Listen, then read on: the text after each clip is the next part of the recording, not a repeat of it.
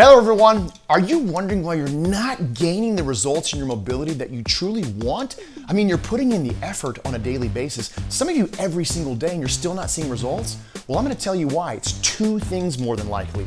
You're lacking intensity and you're also lacking adequate recovery, okay? That's why in today's video, I'm going to be guiding you through 3 powerful steady pace exercises that have adequate intensity that are gonna help you achieve better mobility so you can walk longer distances at the park, enjoy more activities with friends or loved ones, and even walk down the aisle at a wedding if that's your particular goal. As mentioned at the top, that second factor that's keeping you from getting results is active rest and adequate recovery. That's where you develop the results, okay? So, after you perform today's video, I'm going to give you a bonus. And what is that bonus? We've put together a stretch session that perfectly complements today's workout so that you can use it on your recovery days and truly recover and develop the results that you want. All you have to do is click on the link below to gain access to it. And if all this talk about recovery, results, intensity, and science-based strength training has piqued your interest, then make sure you go to www.msworkouts.com, where we offer a premium subscription-based streaming service that lays out our science-based steady pace technique in a way that is tailored to your specific symptoms, like foot drop, hip flexors, weak grip, and much, much more. So, if you're ready to transform your body and reduce your symptoms using our proven science-based steady pace technique, then go to www.msworkouts.com to sign up and learn more about it today.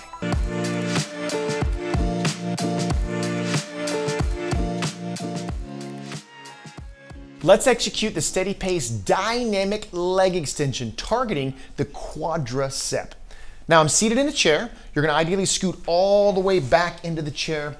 And really and truly, we want the chair's seat to come all the way into the back of the knee so that the entire femur is resting on the chair and there's no hip flexor involved. So this chair isn't quite ideal, but we're gonna rock with it. You also want it to be high enough so that your foot, when it comes down to what I would call the bottom turnaround, you are not hitting the floor, okay? So make sure your seat's raised up enough so that when the foot is underneath the knee, you're not hitting the floor. All right, we're gonna go to the starting position, which is the fully contracted position of the quadricep. So follow it up. Notice there's no resistance today, just my body weight. Stabilize, hold, and initiate movement down. 4, 7, clock is on. 7 seconds each direction, actively engaged. As I mentioned, we are working the quadricep. 1 to the bottom turnaround, now back up slowly. Now when I say actively engaged, it means flexed the entire time. We are exercising, not just moving. For 2, squeeze 1, heading back down. We're going past the 30-second mark with this next effort. Muscle failure is the goal. That means the point where you can no longer continue to move slowly all the way back through that original range of motion. As I'm heading up, I'm thinking about flexing. I'm not worried about hyperextending. I want to lock me and squeeze and then heading back down. We're going past the 45-second mark with this next 15 seconds or next effort. This is really good for increased mobility, strength of lower body, stability into the knee. You want to remind yourself why you are doing this exercise, because exercising is difficult. Why? Because it's progressively challenging. That's where the results come from. Next effort takes us past 60 seconds and into what we call the exhaust range. I know you're feeling uncomfortable at this point. You should be, because you're challenging yourself. Feeling a deep burn in that quadricep. Squeezing at top. We're in the final 30 seconds. This next effort takes you past the 115 mark. Remind yourself, failure is the goal. Don't relax the muscle. We want to keep it engaged the entire time, and you want to take the muscle to momentary muscle failure. When you get to that point, you slowly disengage, notate the time, and then just jump back in and give your best effort for the remainder. We're in the final opportunity, final effort. This next one's taking us past the 130 mark. So this is my last chance right here to reach muscle failure. I'm getting a little bit of a shake, squeezing at top. Completed, all right? I did not reach muscle failure, but I completed the set. Slowly easing out and disengage. Completed. I need to increase the difficulty next time. Congratulations, that was the leg extension dynamic. It is now time to record your results. Make sure you print off the PDF progress journal that you have access to in the description box. If you don't already have something, you're gonna record not only the resistance you used, but the time that you made it to. What I mean by that, the resistance, I just used body weight. You may be using a band. The resistance is the challenge. The time that you made it to is ideally whatever time you reached muscle failure on the clock. If you made it the entire 130, then you completed the exercise and it's time to increase the difficulty.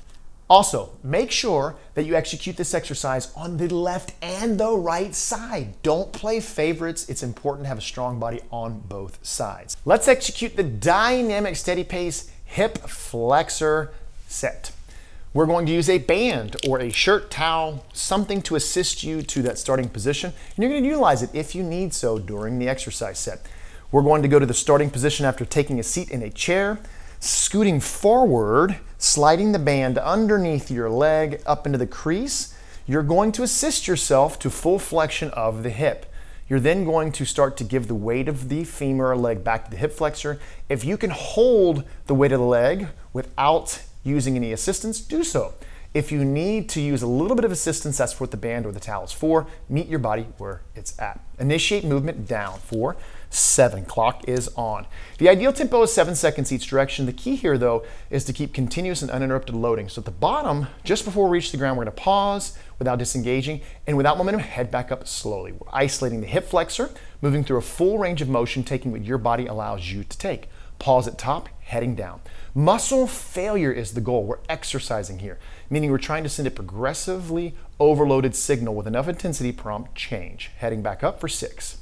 5, going past that 30-second mark as you come to the top, breathing freely, squeeze, and then heading back down. Next effort takes us past 45 seconds. This is gonna help you lift that leg higher, going up steps, lifting your leg through your gait, all for a very deliberate purpose. Shaking, rattling, rolling is perfectly natural. That's the challenge. Pause at top, heading down. We're going past 60 seconds for the next effort and getting ready to head into the exhaust range, which is the final 30 seconds of the exercise. And you should reach muscle failure. When you get to the point where you can no longer continue to move slowly, you get to that point, continue with your best effort as if your leg was moving for a good 2 to 3 seconds, then slowly ease out knowing you successfully did it, and then just jump in, continue on for the remainder with your best effort. All right, we're in the exhaust range. This one's taking us past the 115 mark. Just your best effort. Muscle failure is the goal. Notice I'm starting to see a shake, a rattle, a roll. All right, final effort. This one here is gonna take us past the 1:30 mark. So this is our last opportunity to reach muscle failure. Exaggerate your pace, let the muscle work, take what you can. It is still moving, my form's starting to deteriorate, but I'm still moving. I'm gonna keep giving my best effort, and completed. Slowly starting to lower. Notice I said, and completed, and I didn't say success, because I didn't reach muscle failure. You guessed it, it's time to record your outcome now. First thing we're going to do in the first column is put the exercise, hip flexion dynamic technique set. The resistance is body weight in this category. Time, I reached 1:30. If you successfully reach muscle failure, you're gonna write down the time at which you reached failure. That is success. In the outcome, you're going to write, you do not need to increase the difficulty, or okay. If you completed it like I did and it says 1:30, then you need to indicate that you need to increase the difficulty next time by adding resistance to the end of that femur so you're progressively challenging the body and successfully reaching muscle failure. And if you'd like to know how to add resistance to make this more difficult and continue to have the progression that's needed to make it exercise, click on this link and I'll show you there. We'll now execute the ankle eversion exercise to help reduce that foot drop. This is going to be an external rotation of the leg, really working the external rotators, a little bit of the anterior tibialis. I highly suggest you place either a sheet of paper underneath your foot, take your shoe off so it's just your sock. We want to reduce the friction of the bottom of your foot so that you're able to move through that range as efficiently as possible to let the muscle work. All right, you're gonna follow me to the starting position. We're executing a dynamic technique set. The starting position is extended or externally rotated all the way out. Now, you take the range your body allows you to have. You may not be able to externally rotate as far as I did. That's perfectly fine if you can't go as far out from an external rotation standpoint as you can. Initiate movement in for 7. So clock is on. 7 seconds each direction is the ideal tempo, a half-second pause. We're working those external rotators or the eversion. You'll pause 1, heading back out. Give your best effort. The rotation should be at the heel. You should not be externally rotating your limb, lower limb, or your knee. It's just that ankle, right? Heading back across. Next effort's gonna take us past 30 seconds. Muscle failure is the goal. On this exercise, that will be the point where you can no longer continue through that original full range without disengaging or relaxing. The second that you have to disengage or relax, or you start to lose the ability to go slowly through a full range, notate the time that's on the clock here on the screen. That allows you to be measured. Being measured in exercise is super important because it gives you the map to results. Squeeze, heading back the other way. We just passed that 45-second mark. Remind yourself why you're doing this, right? We want increased function.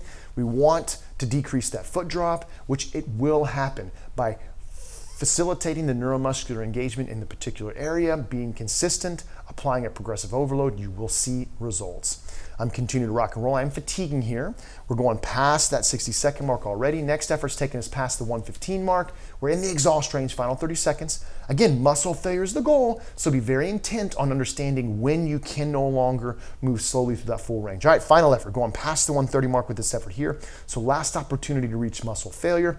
Think about rotating at the heel. Don't externally rotate the knee as far as you can, and completed, right? Slowly disengaging. It is that time. It is the time to record your results. Yes, we are sticklers about it because it's an important piece of the puzzle. So ankle eversion, make sure you write down the exercise. It was a dynamic set, so it's important to know what mode we executed.